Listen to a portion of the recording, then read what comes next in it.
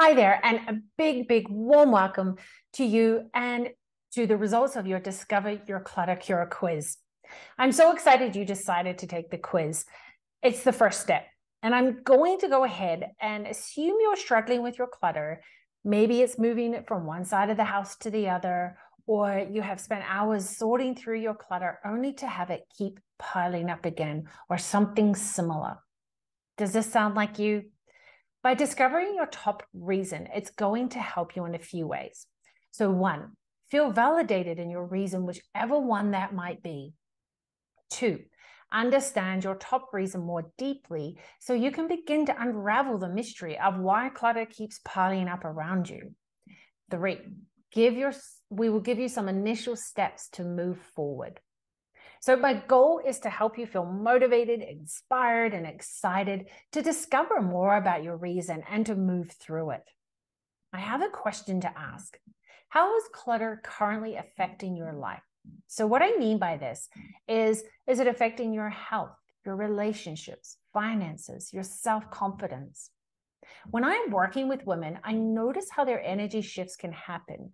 And when we don't address our reason, it can feel extremely heavy. Why I created this quiz is to help you release this weight from your clutter, regain your energy, and allow for flow and abundance in your life. Now, let's talk about your top reason you received. Based on the quiz, your top reason is retail therapy. But before I do, I just wanted to help you with a little mindset shift that will make such a powerful difference in the way you think about clutter. When we hear the word clutter or say it out loud, it's almost as if it's a naughty word. You kind of feel icky saying it. And when we think about it, it can cause instant stress, overwhelm, and we may even start to shut down, like that glazed over eyes type of scenario. Here's the shift I want you to start using today. Clutter is not a bad thing. Shocker, right? Just because you have clutter, it does not mean you are not smart, does not mean that you are lazy. It does not mean you can never get organized. You are smart. You manage a household, maybe a job, you have kids, and you participate in the community heavily. And your clutter is just showing you the places that you've been.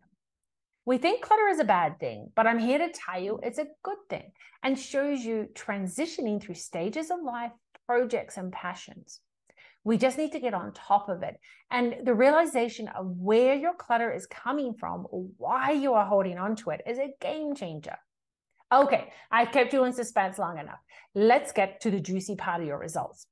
Retail therapy. Here's the positive spin I want you to put on this.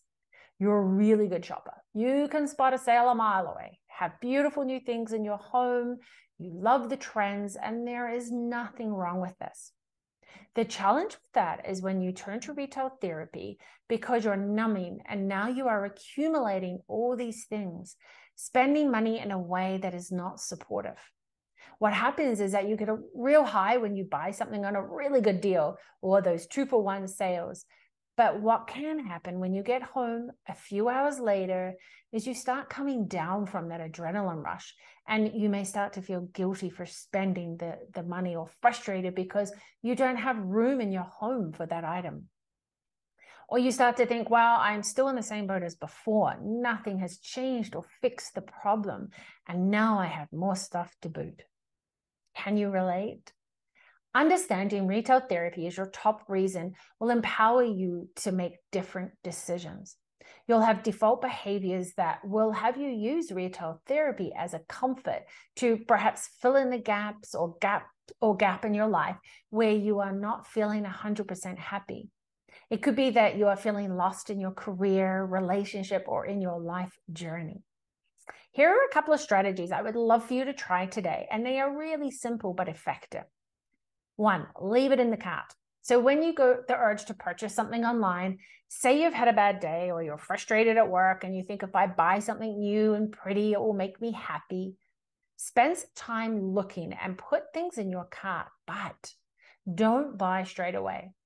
Walk away, leave it in the cart for 24 to 48 hours, and when you come back to see how you feel. This gives you time to reset and rethink about what you are buying. It gives you time to decide if you are buying from impulse because you had a bad day or someone really annoyed you, or do you need that item? 2, have a fun activity on standby.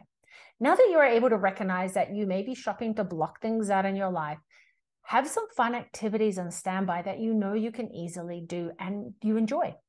Some ideas are: go for a coffee with a friend, go take the dog for a walk, meditate, do your favorite craft.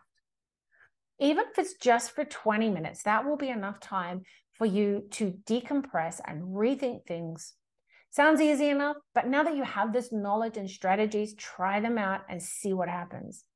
If you would love more support from myself and other amazing women who are feeling the weight of clutter, I have my free Facebook group, Clutter-Free Cafe with Louise. I will be sharing more about the other reasons that you may have felt resonated with you as well while taking the quiz. You can join us just by clicking the link below. I can't wait to see you there, and here's to reclaiming your space.